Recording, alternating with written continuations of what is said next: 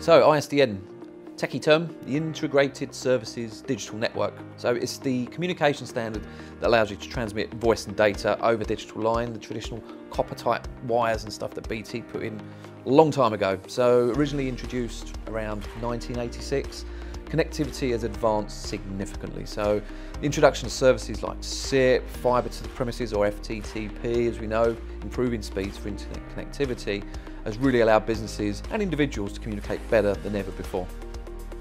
So switch off wise, BT aren't issuing any new orders for ISDN services from 2023, and they're looking at a full complete withdrawal of all ISDN 2, ISDN 30 lines in 2025. So it's not far. It does mean businesses currently using either solution will need to find a replacement before that time, or they're going to come unstuck. So as an alternative, more and more businesses are now using services such as VoIP or cloud, which allows you to make calls via an internet connection rather than those traditional copper wires that you've had installed for donkey's years.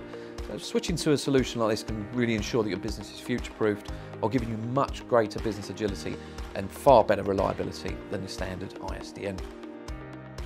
The benefits of switching to cloud are in abundance. Calls are made over the internet, which in many cases you've already got. Put in another one for extra resiliency. You and your people can work from multiple locations while always being connected. Alongside this, you can benefit from advanced features, conference bridges for example, soft phone applications, mobile apps, always on, you're always on. But to get the best out of a VoIP solution, you do require a steady broadband internet connection, such as fibre as really a minimum. Can allow you maximum speeds, minimum downtime, just ensure you've got that voice quality there.